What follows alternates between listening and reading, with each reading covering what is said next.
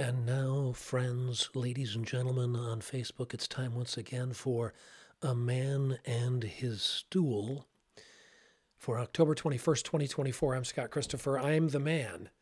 And I'm sitting on well, it's not really a stool. It's more of a swivel chair, but Man and His Stool, it packs a punch, really. It's some sort of, if I did Man and His Swivel Chair, it wouldn't quite have the scatological elements that I think are really the hallmark of a great internet program for the 21st century. Anyway, let's talk a little bit about a boot.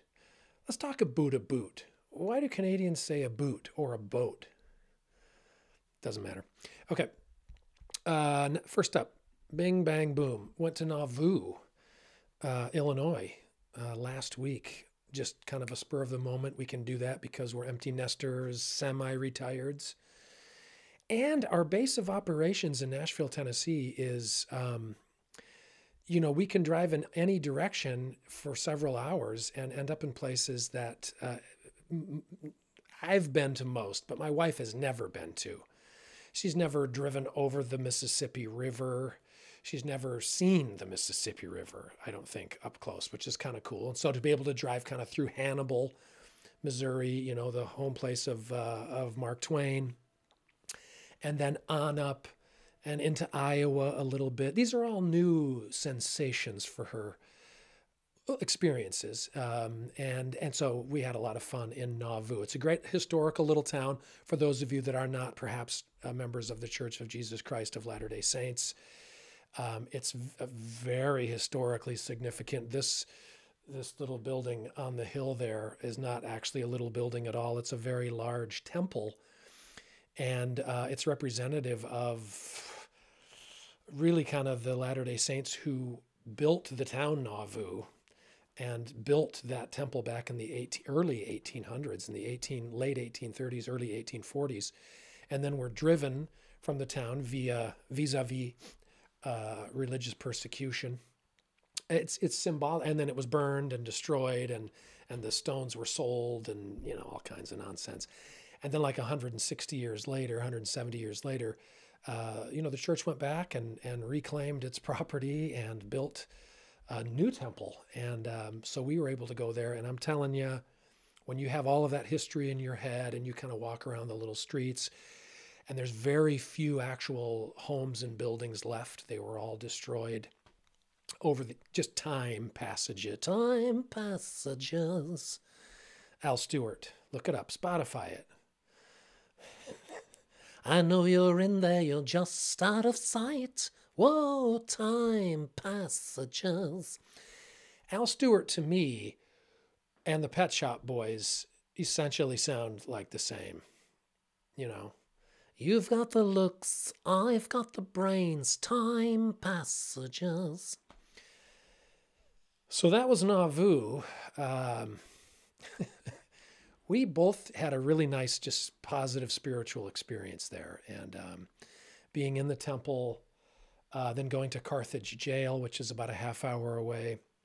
We learned it's a 6-hour horse ride where Joseph and his brother Hiram and a few others voluntarily turned themselves in for destroying a printing press, because they didn't like it was the Nauvoo Expositor. And so it was kind of an anti-LDS print publication, and they were riling up the people, and they had already been subjected to violence and terror and mobs. And it's interesting because I was listening to another podcast over the weekend, or maybe while we were even driving to or from Nauvoo, in which they said, the American right, the Bill of Rights that includes the freedom of the press really wasn't added until several decades, I believe, after this even occurred. And it wasn't even really codified until the early 20th century. And so even for me, it was like when I heard that Joseph Smith had gone in and taken this printing press and bashed it to pieces, I was kind of like, that was pretty rash, being a full blue-blooded American to do that. But when you understand the time and place, and that again, that that's our constitutional right to free press. That really wasn't a thing when that occurred. That was just the mayor of the town and the leader of the church who was essentially saying, you know, you're evoking violence and telling lies and being nasty, libelous. And, you know, in frontier America, that's how people dealt with those kinds of situations. If you take the Bill of Rights, the Constitution, or whatever the amendment, whatever it was, the freedom of the free press, if you just remove that for a minute and pretend like it's not there, which it wasn't at the time, it kind of, you know, anyway.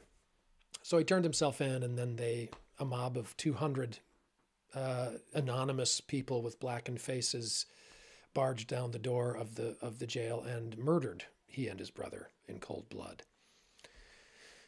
So the crime, I'm not sure the history of crimes, if cold-blooded murder equates with the smashing of a printing press pre-freedom of the press era, if that balances out. But anyway, the temple stands now as a very visible on the bluff overlooking the Mississippi River reminder that, you know, you can drive us out when we're weakened and hungered and terrorized. But when we do have the freedom now, we're going to go back and it's neat. Okay. If you have questions, I can answer those later for you. You know, let's move on to the next topic. Woohoo! 7-0. Holy crabapple. I don't know what to think, though, because I probably, like many of you, or many of you maybe not even aren't even BYU fans. But it's still a pretty cool story. The fact that they were, you know, picked to finish near the bottom of the Big 12, that they were supposed to win only 4.5 games out of 12. I love numbers. How do you win half a game? But anyway, I know it's just statistical outputs, but still, round it up or round it down, 4.5.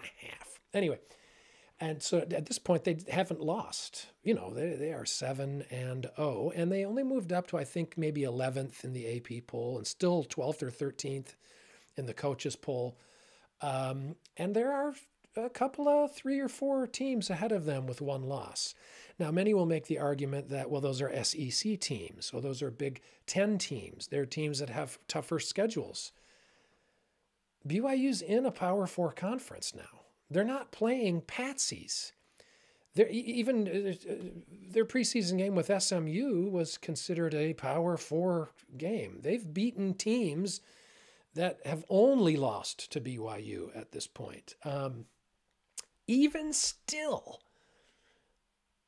I hesitate to get all celebratory, because I watch them and I go, still just haven't really, we've won by the skin of our teeth, or even if we've killed them, it was like, it was all defense or all magical, cool plays. Even this last weekend when they beat Oklahoma State for the first time ever, which was so great.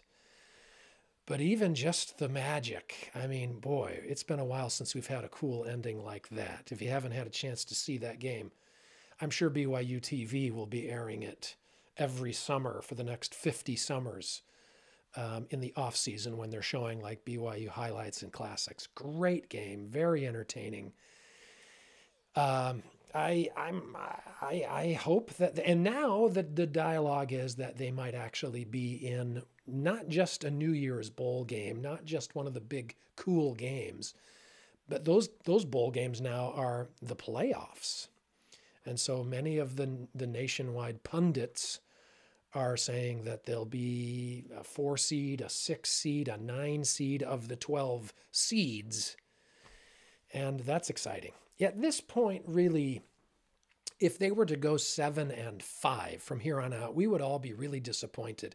But if we could just think back to like 2 months ago, when we were just hoping that they might get bowl eligible, when we were 5-7 the previous season, no, 7-5 would be a real kick in the cojones. You know what I mean? But anyway, Go Cougs. Moving on. Don't want to take all day. It's just not the way it is. So I'll say it. I'll be honest because I'm old now.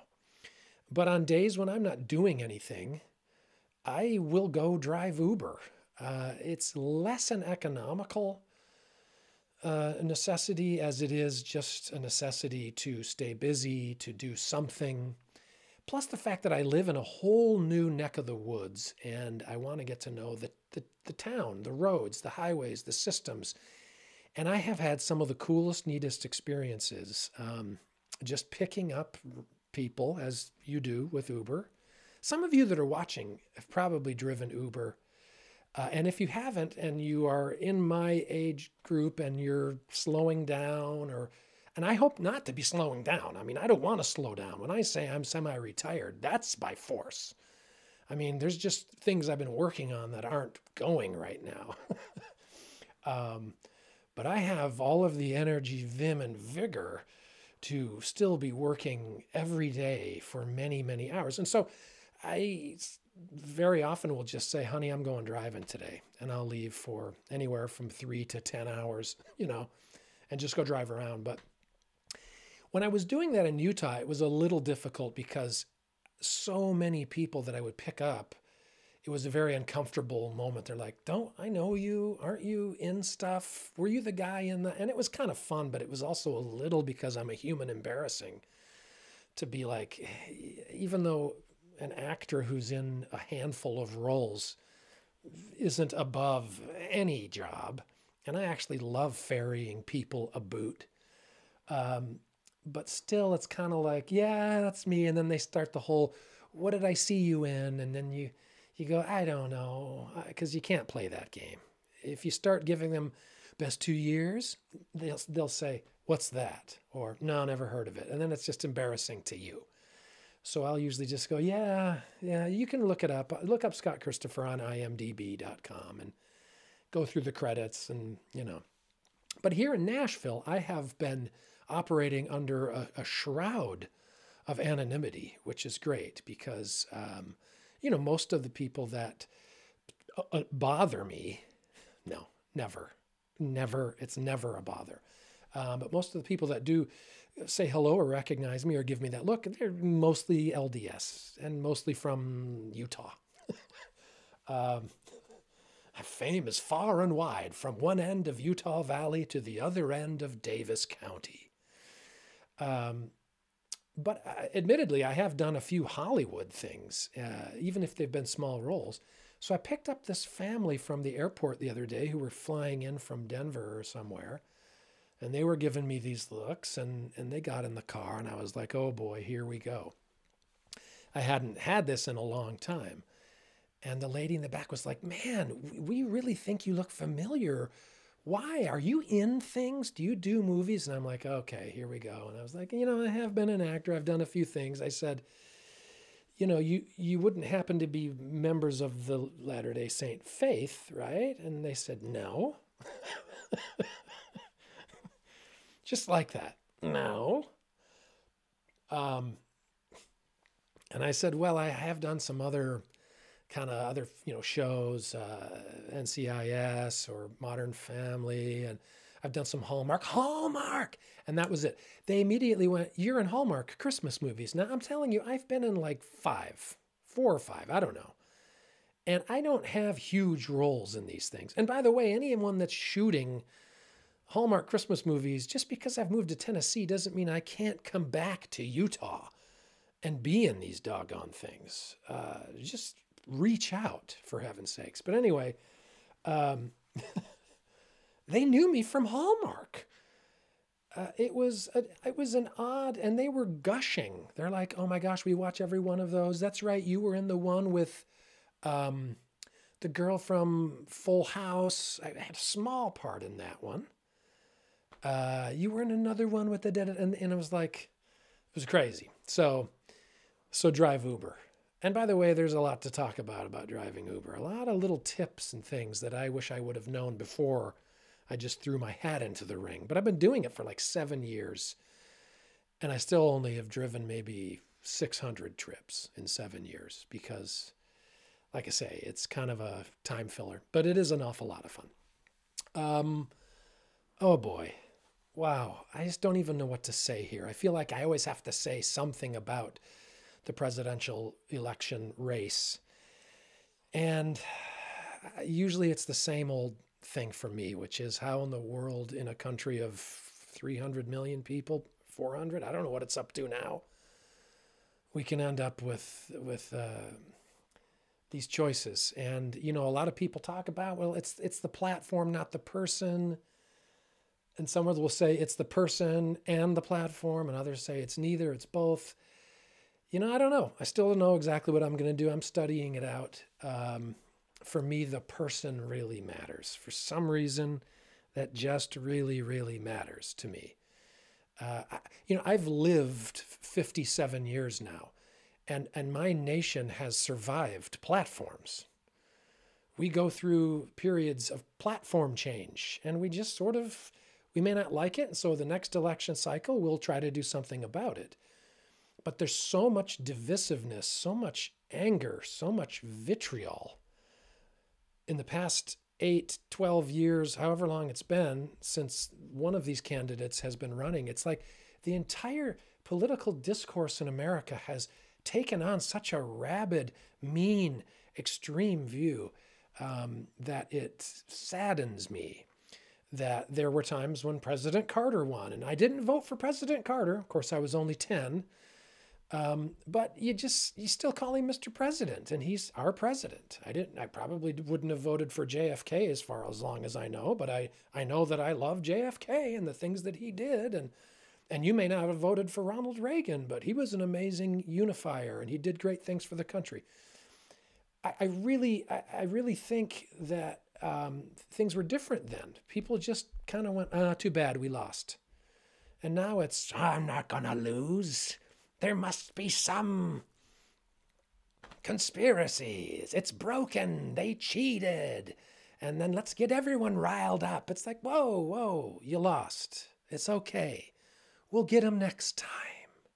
Our platform will eventually win again. But our particular people who are kind of out there, yeah, that concerns me. I'm sorry to say. But also the Democratic platform has a lot of red flags for me. Kamala Harris, though, I mean, honestly, for me, sure, she's playing the political games that all political candidates play. You move to the center during an election season.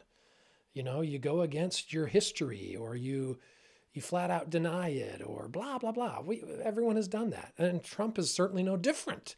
Dude started as a Democrat, for heaven's sakes. He was just looking for a chance to have power.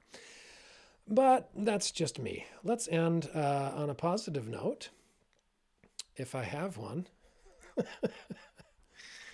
Yesterday, I want to end on this. Yesterday was the primary program at my son's ward in Hendersonville, Tennessee. And I believe they've just released the woman who was over the music in primary, but this was her swan song. And I think she comes from a family of professional musicians. So every primary program has been incredibly well rehearsed, choreographed, lots of rehearsals.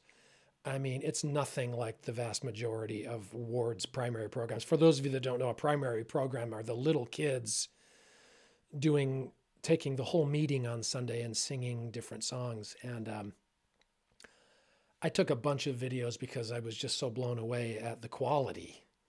Now, we do hear that, music in church is not about performance, it's about praise, no question about it. But in the case of the primary, I give a little leeway because the spirit was so strong of all the work that they did, all the work that this woman and the other adults that serve in there must have done, was just awesome. Let me just play. This was the first number. I mean, she gets these kids to do duets and solos, and they actually can keep a tune. Check this.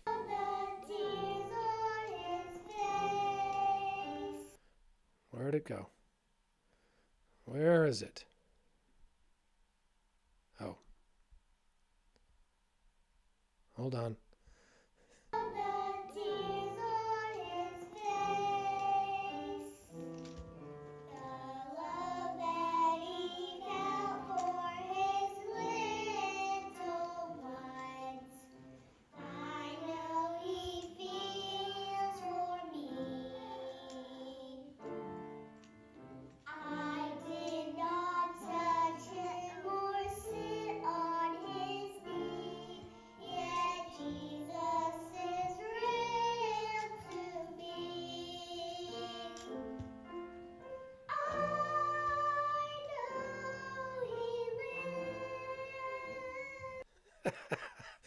They're they're just so doggone adorable. But I mean, all of the kids sang in the choir, even my little grandson Harry.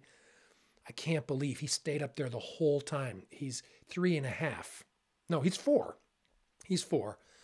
But I mean, he sang and he played little bells, and my son played the guitar for one of their songs. And I mean, again, I've in the past I've had issues with like being too slickly produced with musical numbers in church because it just tends to be a distraction from the spirit of things because it's like, look at me, aren't I talented?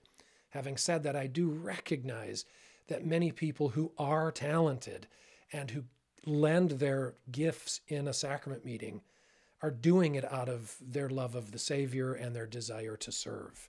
So that's why I'm always I give myself a little leeway on that whole rule of it's not performance, it's praise and worship. But in these primary programs, I must say, in certain wards or other church units, the primary kids can barely keep a tune. You can hardly hear them. There might be only 4 or 5 kids. This was actually a fairly small little choir, little primary. But even in those, the spirit isn't any weaker, and it isn't any stronger in the ones where they do it big, where they are type A and do everything exactly. In fact, I was shown that very thing yesterday, that there's a great spirit of truth in those primary kids singing, and the fact that they worked so hard and did so well, whereas in other wards they kind of seem to not care, let's just get through it. Spirit's still good. And I shouldn't say that. There aren't kids that ever say, let's just get through it. Well, no, I did. In all honesty, I must have done that. So, anywho, that's a quick look at October 21st, 2024.